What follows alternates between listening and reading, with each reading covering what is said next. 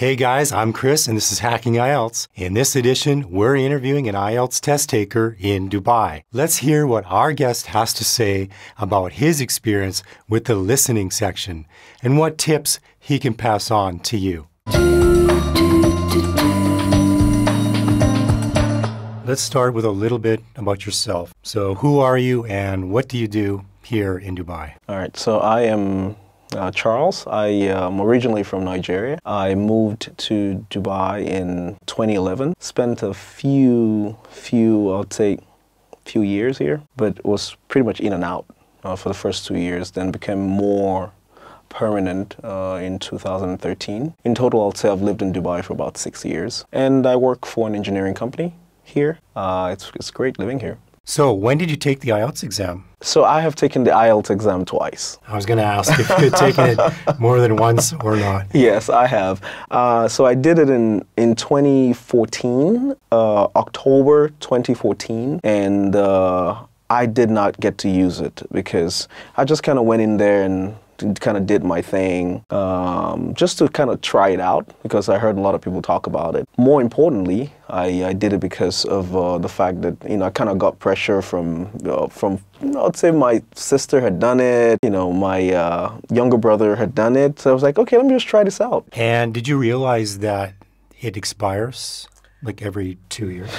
Very, very good question. So I did not at the time, and I realized 2 years later that it had expired. It wasn't anymore valid. Right.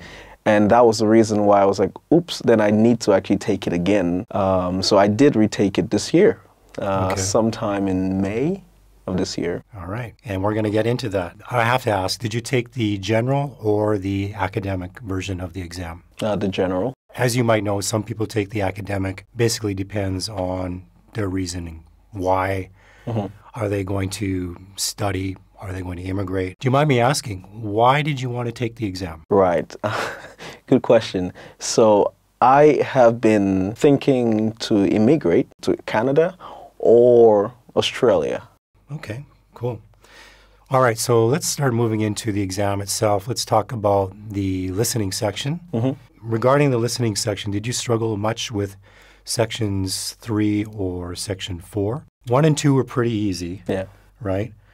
So tell me about that second half. Okay, well, I'll start by saying that the listening section of the IELTS exam is pretty challenging, for lack of a better word. And the reason is the whole listening process is only once. You have only one chance to listen. Right, you get one shot. Right. Yeah. So yes, back to your question, sections 3 and 4 a lot harder because of the volume of information that is being passed one time, and you kind of have to listen really, really hard. Second of all, you need to know exactly what are the key points, the key words or numbers that you need to actually remember because they would be the answers, So in a sentence of, 12 words, you would probably have to pick like two or three keywords which become your answer. All right. So regarding the accent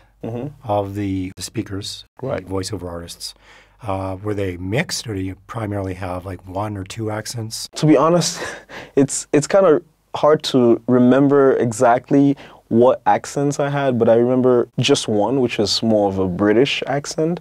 I think when you're preoccupied trying to pick the words, it's even harder to pay attention to the accents. I don't struggle understanding accents in general, but I think the British accent is pretty I know some people do actually struggle with accents, mainly British or Australian. I've had students who said they really had problems with the Australian accent. The Canadian accent, well, it's not really that different from the American one. Right, right. Well, I guess my advantage is I work for an American company, but then it's a very global company. So in my office, I have Australians, I have Americans, I have Brits, I have Asians, I have Africans. So it's a really diverse workplace, and I get to hear all these accents. So it helps, I guess, an advantage for me. So Charles, did you actually have like any kind of strategy for the listening section prior to taking the exam? Yes, so I did look at some materials online on YouTube and some ebooks, and I think the most important strategy, which I think everyone should make use of, is having a quick scan of the questions, so that you kind of have an idea, have a mental picture of what are the blank spaces and what should come before or after it, stuff like that. Because, Okay. yeah, I think that is probably the most important. If you don't look at the questions at all, I guarantee you'll be lost. So it's trying to put the answer in context Right. from before Right. or after. Right. It's like a puzzle, Got it. pretty much, and you pick up the words and then you drop them in the boxes. So that's probably the strategy that worked for me. Is there anything you would recommend that candidates do in order to prepare for the listening section? Practice. When I say practice, I mean go online, listen to at least 3, 4, or 5 different practice tests for listening. Because the more you do it, the better you get at, hearing, listening, and just picking up the words quicker. So that would be my advice. Hey, I hope what Charles shared has helped you to get some insight into the listening section of the exam. In part 2 of our conversation, we'll hear his experiences with the reading section and what tips he might suggest for you. Take care, guys, and catch you in the next one.